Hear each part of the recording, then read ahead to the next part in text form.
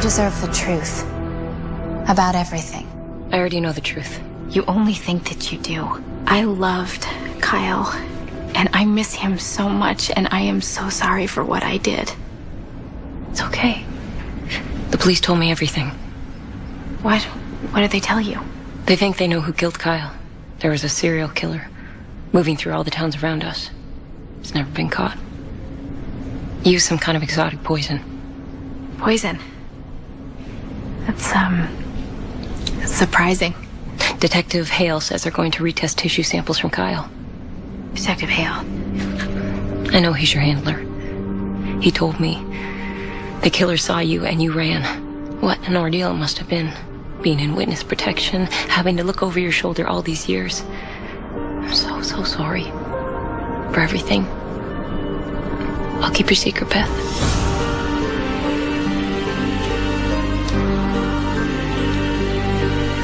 I'll protect you.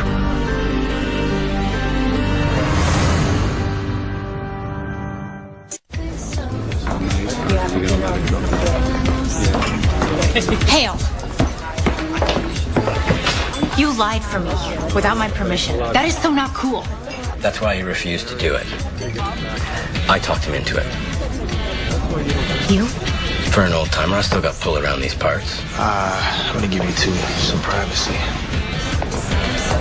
That wasn't your call. Mel's family deserves the truth. And the Fae deserve to remain hidden. Who decides which is a greater good? You? I didn't choose to be Fae, but I can choose to do the right thing, and telling that dead boy's family the truth, that is what's right. You still don't appreciate how cruel this world is, and how tenuous our place in it. You still don't think of yourself as one of us, do you? You have a place with us. And if you embrace it, think of how much good you'll be able to do. I doubt that.